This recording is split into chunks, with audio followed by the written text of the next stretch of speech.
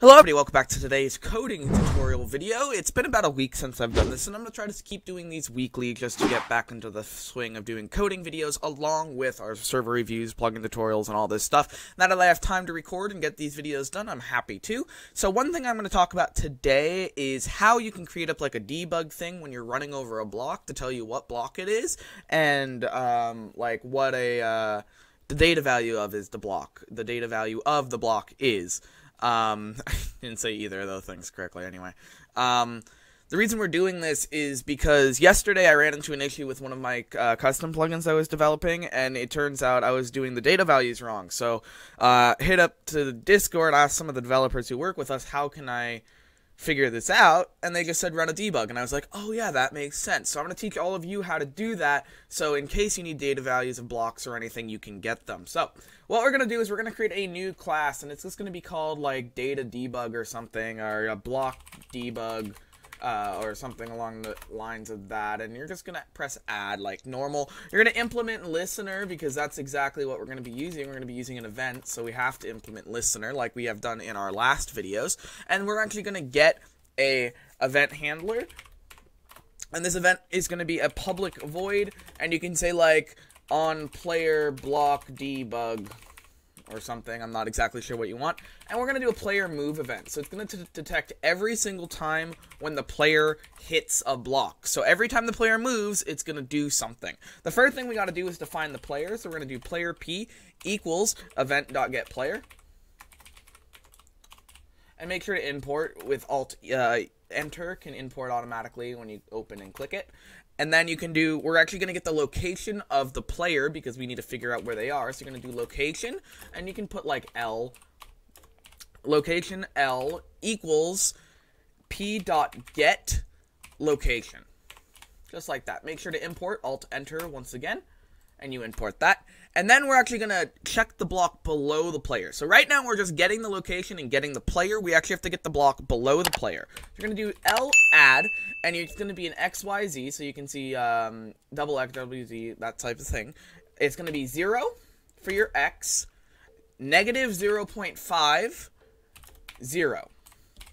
That's all you have to do. So what this is saying is we're going to get the player, we're going to get the player's location, and we're going to get the location which is 0.5 blocks below the player. This allows you to detect slabs, it allows you to detect full blocks, all that stuff. So if this was a plain 1, I ran into this issue. If it's a plain 1, it won't detect slabs at all. So we were having that issue. This solves it. It's negative 0.5. Now we can actually get the debug message sent and everything. And all you have to do is send the player a message. And this time I'm going to do chatcolor.red or something. And I'm going to make it say like debug or something. You don't have to do that, but I'm doing it just for my example. And then we are going to, oh, I forgot to get the block. So the next thing I'm going to have to do is block B, which is the bucket block, and then you just got location.get block. It's that easy. Make sure to import, alt enter once again. So then you can do debug, and then like put a space plus, and then you can put like or actually we'll do debug standing on, and then you can do plus, and then you can do l.get block, so that gets the block, or you could just do B realistically because we already did that. So I'll just clear this and press B. And then we can do like plus again, and then put like data value. Yeah, that's right, data value. Put another space, plus, and then you just do, you could do .b.get data. That's all you have to do. This is old and not, it's designed for 1.8, this get data value.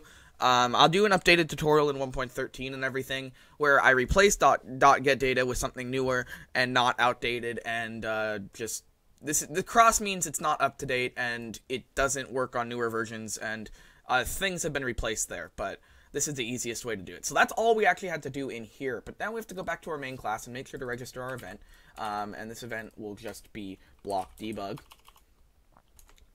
Just like that, and we've gone ahead and registered our event. Then you just build the jar just like you normally would in our last tutorials, in our last 23 tutorials. And then when you build the jar, just put it inside of your Minecraft server.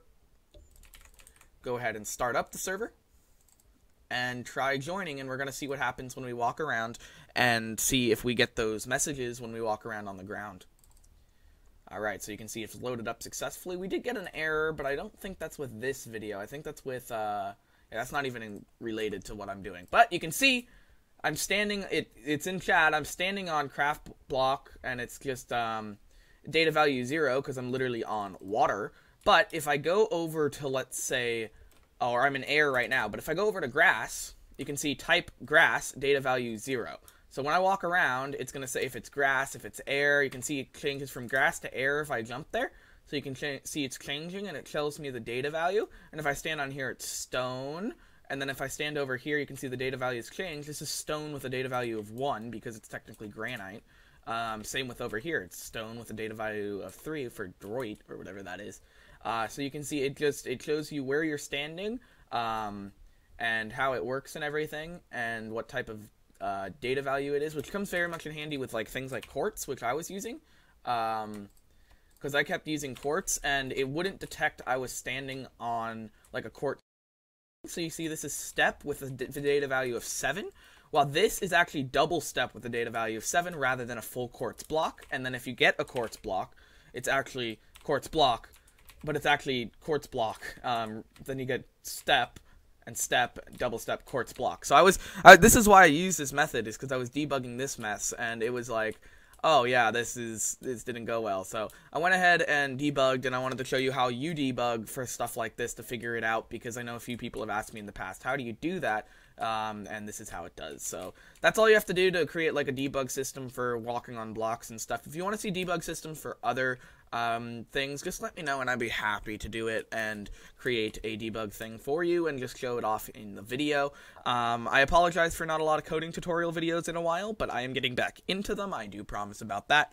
Thank you so much for watching. My name is Noodles. If you have any questions, the code is on GitHub and in the link in the description as well, so make sure to check it out. And yeah, alright, thanks so much for watching. See you tomorrow. Good